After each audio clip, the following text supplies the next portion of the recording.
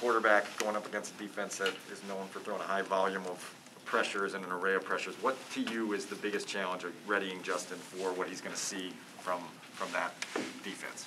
I think when you face this defense, even without a rookie quarterback, you want to be disciplined to stay with your rules. You know, you hope that everything that you face, even if it's unusual, even if it's coming series to series different ways, falls into the rules that you first put in training camp. And just everyone stay with your rules, communicate, be on the same page. Because we faced this scheme with veteran quarterbacks, and it's really been the same thing. So I think for Justin, it's a great learning lesson for him that, hey, this is why we install the way we do in the off season. This is why you have OTAs and you're here in May and June to learn all the rules and to get everyone together, and then you repeat it in training camp. And then because throughout the course of the season, you're going to face some teams where their blitz schemes are small amounts and you can kind of really zero in. You're going to face some teams like this where they have a wide variety, and you just have to stay with your rules. So it'll be good learning for them. A combination of the fact that their run defense has been so good, and they've obviously played with the lead. You know, a lot of opponents just haven't run the ball very much against them. What's the challenge of the patience? You know, it's something that's worked for you guys, knowing kind of what you're going up against in that. Well, I think some of it we'll all know as we know how the game goes. You know, some of it you can plan and predict, and some of it you have to play the game as it plays out. But I wouldn't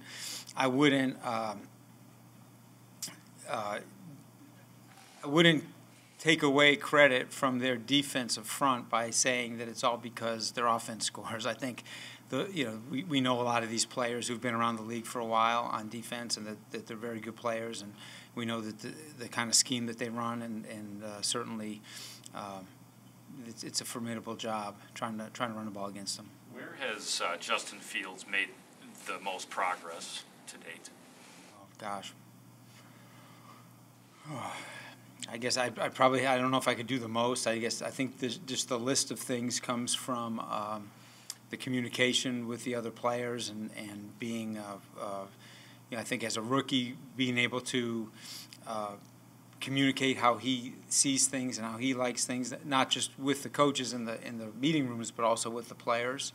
The quarterback's opinion matters. You know, it's just a fact. And there's veteran receivers, and they have the ways they've done things, but in the end, the quarterback has the ball in his hand and has got to be the one to trust it to throw it. So I think he's just, as he goes, has grown in his confidence and his ability to communicate it to the players. And I think that's been good to watch. I think his play speed over time just keeps getting better and better. It shows up obviously in practice quite a bit, and sometimes on game day, we can check off boxes, and sometimes we see things that we still need to pick up the play speed. But that's the process we're in. Matt said that you guys, Matt, and all of you guys threw too much at him in the Cleveland game, so you guys have since simplified. Is that where Justin's opinion comes in more, or where his opinion matters about what he is comfortable with doing game to game? I think sometimes you gotta believe what you see as a coach.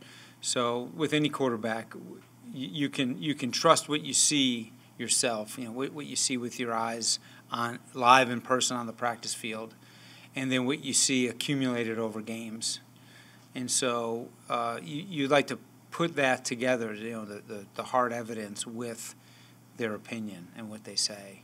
And but that's kind of the art of coaching the quarterback and building the game plan over time.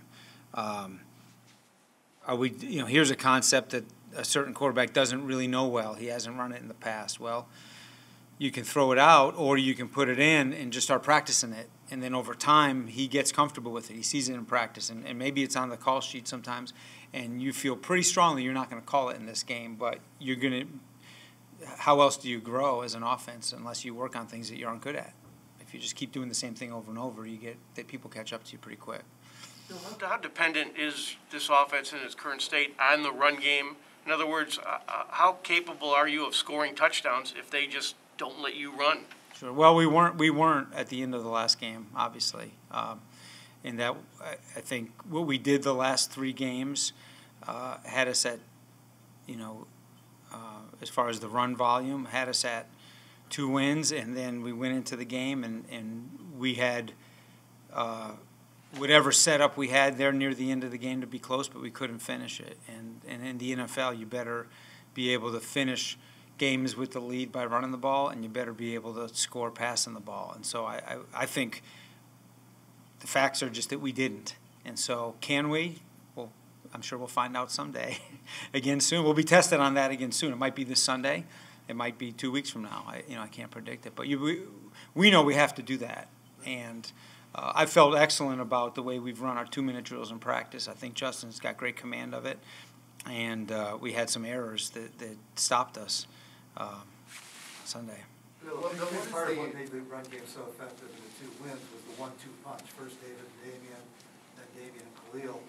Last week, Khalil steps up, but the second punch isn't there. For whatever reason, you got the kids, they didn't hit the ball. What do you replace that with when it's not there? Well, I don't blame. I wouldn't put it all on just the fact that there was one running back. So that would make it sound like Khalil couldn't do it himself. I thought he did a fine job. Yeah, I thought he did a fine job. We do feel good about the group, and before what ended up happening Sunday, I think it was complimentary. I don't disagree with you, but you have to find ways to do it. And there are a lot of times when teams have done it with one running back, and I guess we felt going into the game like the guys we had active, ready to roll, were ready to roll, and it didn't prevent us from trying what we wanted to do in the run game. What is the lesson on the interception when he thinks it's a free play?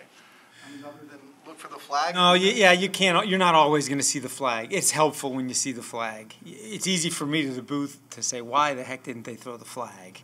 But if he's always looking for the flag, the ball's just got to come out fast. So immediately he has to start scanning the field, or based on the play that we're going to run. So he can't look sideways. He's got to do it. We addressed it a lot as an offense. Coach Nagy actually addressed it with the offense. We like the ball to come out faster, because when you're holding the ball in those plays, it was a play where he was able to hold the ball, but we've been around a lot of those where the protection, because of the timing of the snap, gets broken down quickly. So we don't want him to take unnecessary hits. So first of all, the ball has to come out. And if he's got to trust that Sam was correct in thinking it was offsides, which I believe it was offsides. So he's just got to trust the center is making that decision, and he's going to be right every time and go. You can't question it. If you're sitting in the booth and you're looking down, the interception gets done. Are you scanning for the flag on the field, and what's your reaction when you? I at the snap of the ball, I noticed that one didn't come out, and I was shocked. Bill, this is obviously a formidable front across the board that you're facing, but with Vea specifically, when you watch film of him, what just jumps out at you that makes him so disruptive? Oh, just such a great job holding the point in the run game. I mean, he's it's hard. Usually, when you double team someone, you feel like, well, if we double team him, at least we can get a little bit of movement. We can control him. It's just a matter of how long do we have to stay on to get it before someone can get up to the linebacker. But he can destroy double teams so well that it's hard to get off for the linebackers. And then in the pass game, I think he has a rare ability to push the pocket. He really does. He really does. You played other great tackles, including Kenny Clark last week, Aaron Donald. Are there lessons you can learn from preparing for those guys for this week? Sure. I think the players, some of the players who get put in positions to be one-on-one at times, or for the group, especially, obviously you're usually dealing with the offensive line when you're talking about the defensive tackles. For the group, they also can learn lessons about, okay, how do we get help to this guy? It might be that our pass assignment in protection is to check a linebacker on the other side, but once we know he's not coming, how can we get help back to him? So I think individual guys can learn it, and then as a group, what we have to do as a staff is constantly evaluate, what's the best way to either neutralize this guy, take care of him. You just have to balance. Do you remove someone else from a pass route to help? It's harder to help on defensive tackles than ends. You can with the back, but obviously you make those decisions. Do we turn the protection to him every time? What does that do to the other side of our protection? So I think both as a staff and as players you do that. And, you have to make decisions going in. That's why when you face great players, it tends to be long hours for the coaches. Bill, on the free play that wasn't, And then you had one later in the game too, where Justin threw it back to the end zone. That one was almost picked off too.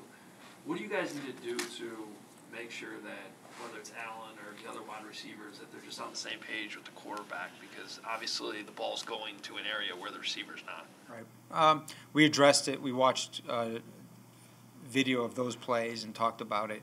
We have to make sure in practice that we give them opportunities to work on it. I'm pretty confident that the amount of attention we gave to it will have an impact, but we'll find out if he has to leave the pocket Sunday. Bill, assuming you're still calling plays, well, what has this situation been like for you, this experience been like for you, calling plays for a developing offense with a rookie quarterback in an offense that you haven't necessarily designed? I'm here to serve, so I walk in the building every day. What can I do to help today? And as when Matt asks me to take on that role, that's what I'm here to do. It's really not about me.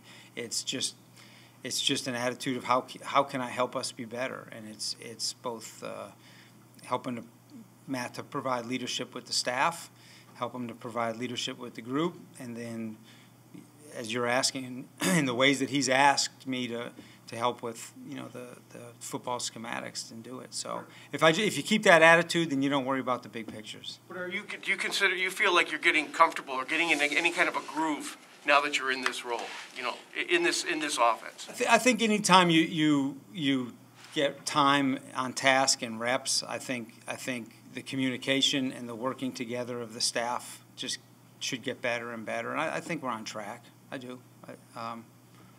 It's easier to say yes after we win.